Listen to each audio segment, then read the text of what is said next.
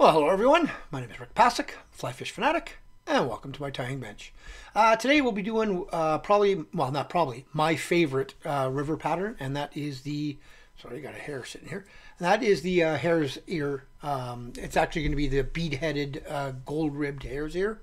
I know it's a stupid question, but you hear the question sometimes. If if you had to pick one fly, which one would it be? This would be it. This is by far my favorite fly for rivers, and I know it works really well in lakes as well. If I had to pick one for both river and lakes, I'd probably go with the pheasant tail. Again, it's such a dumb question because you never know from day to day what's hatching and stuff. So, but for rivers, this is almost always one of my first flies on. So now this got a little twist to it, but you'll see. Alrighty, so let's get going. So we'll start today with a Hends BL254N in a size 8. Now this is a fairly short shanked hook. That's why I'm using the size 8. 8, 10, 12, 14 is what I tie these on. I usually don't go much smaller. So I'm just going to put that in lightly for now because I got to get a gold bead for this. And my beads kind of fell out on me a couple days ago, so I've got a couple of different sizes mixed in, so I just have to pick out the right size.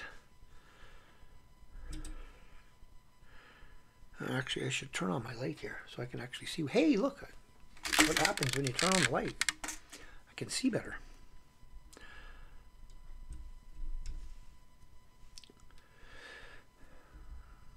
So, and I'm going to use a white thread on this one. I could use pretty well any color, but I'm going to use white NanoSilk.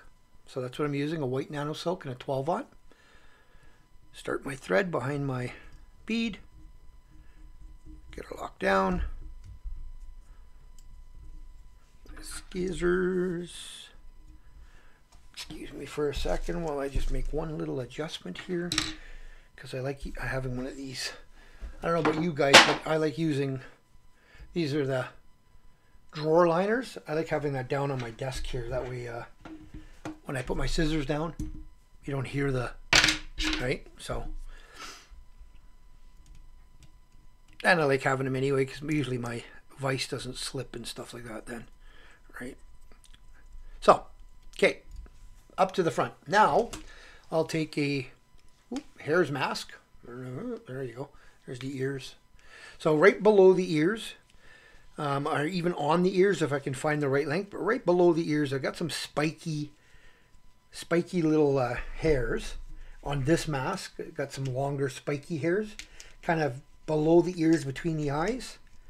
I'm just going to grab a little handful and nip off of the, so that's what I'm going to end up. That's the butt end, and then that's the front end. So I'm just going to grab by the tips really tight and pull out any underfur. Now I keep that underfur because I use it for dubbing for the rest of this fly. But I want about the length of the body sticking past, so about there. So that's going to bring it back. Get a couple of loose wraps over top. Oh, come on, there you go. All right, I like using these. Now you can use other materials, but I like using all hare's mask for this. So again, nice and tight. That's why I like using these NanoSilks. And then I'm going to go under and I'm going to pull towards the bead and then over. And that helps just prop that up. There we go. Now just build up here a little bit just to match that where that tie-in was, because you've got that little bit of a bump right there.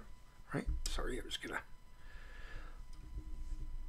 undo my vise, just pop that back up for you so it's level. Then I'm going to take some, in this case, I've got the Danville's oval tinsel, size 14 in a gold. Really like this oval tinsel, how it stands out. So I'm going to tie that in on my side. A couple of turns, and then I pull it back until I know it's past that bead. And then I'll just run it down the side and put this into my material clip, keep it out of my way. And now it's up to you which way you would like to dub. You can hand dub, you can dubbing loop it. I'm going to hand dub, so a little bit of wax. And I'm going to grab that little bit of fluff and spikes that I pulled out when I did the tail. It's not going to be enough, so I'm going to have to pull some more. So I don't cut it off. I grab and I just pull off the mask, and there you go. The only time I cut off the mask is for the tail. Okay, bring that forward. And then once I've start dubbing, as soon as I get a purchase, I'll tighten up. And tighten up. Right, I want it to be a bit spiky, but not crazy. So I want to keep it a fairly decent tension. I don't want too big of a body here. So now I'm going to stop about there. Come back over top a little bit, back and front, because that's gonna be my thorax area. So now I'm gonna go 1, 2, 3, and I'll come all the way around just to be able to tie it off on that area where there is nothing.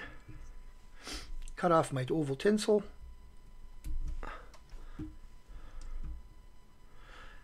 And just make sure that's all tightened down nicely. Come back behind the eye. Now this is the little twist that I like doing on these. I really, really like the effect that this gives. And you can do whatever color you like. There's about 30 different colors of this stuff. Maybe not 30, but quite a few. And that is the Hens Pearl Scudback. In this case, I'm going to go with this, I think it's number 30. It's kind of a dark blacky, purpley kind of color. And I just cut off a piece. I'm just going to lay it on my side here just to get it started. A couple of wraps, let it spread, whatever. A couple of wraps, and just pull that back so it's, again, not a little far. Right about there. Okay, and then just get those little tags. Okay, now back to the back again to where you tied in that Scudback. Wax my thread a little bit more. This time I'm trying to get some of these more spiky, hairs from right between the eyes. They're kind of spikier and a little harder, right? So they'll stand out just a little bit more. And I want to build up a bit of a heavier thorax. So I'm going to dub this on.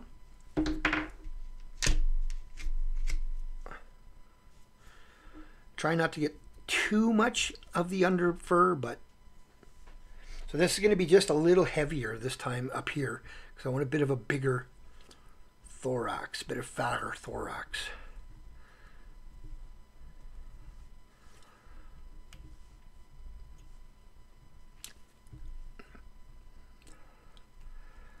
Okay, then I'm going to grab that over top. Give it a couple of loose-ish wraps. Make sure it's sitting right in the middle. You're not going to get a huge shellback out of this, but enough. It's just a little hot spot is what it is. So, okay. Now that I know what's tied in, I'll cut that off. And then I'm going to whip finish for now. Trying to catch that little piece of that Scudback that's there. Try to catch that in. And one more.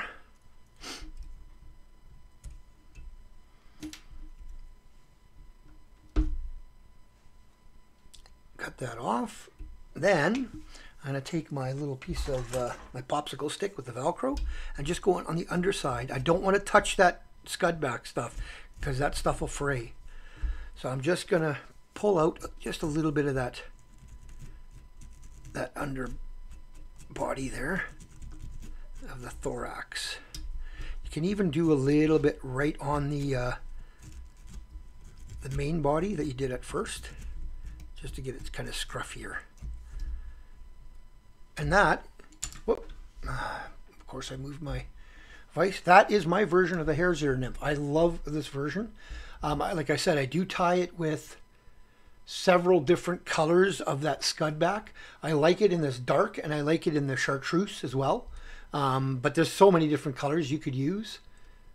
But yeah, that is my version of the Hares here. It works really well. It's really buggy. If you want it heavier, just put some sticky back flat lead in the underbody, just in the front section. Sorry, so it kind of acts almost like a jig. I do tie a jig head version of this as well, and I put a heavier jig on it. So yeah, but yeah, that's my one of my favorite river patterns for rainbow trout. It's an absolute killer. It really has done so well for me over the years. I just noticed I should probably pull a little bit more out on this side to even up, making it look like those legs. There we go. There, see that? But that's my, like I said, one of my favorite flies. So yeah, give that one a go. It's a classic pattern. It's not hard to tie. Just make sure that you get a Hares mask, an actual mask. You see, you've got so many different. You got these really fluffy fibers out here. You got these really spiky ones on the ear itself. You've in between the face. You've got some that are spiky and fluffy. So you've got so many different versions of the Hare that you can use, and it really makes these things. Don't go out and buy Hares ear dubbing. Go buy the Hares mask. So, alrighty. Well, I hope you guys enjoyed that one. That one is definitely an absolute must in your river box and even in your lake box. So hopefully you enjoyed it, and if you subscribed, thank you. If you have not, please consider doing so. Give me a thumbs up if you liked it, and share. Talk to you soon. Tie lines, everyone.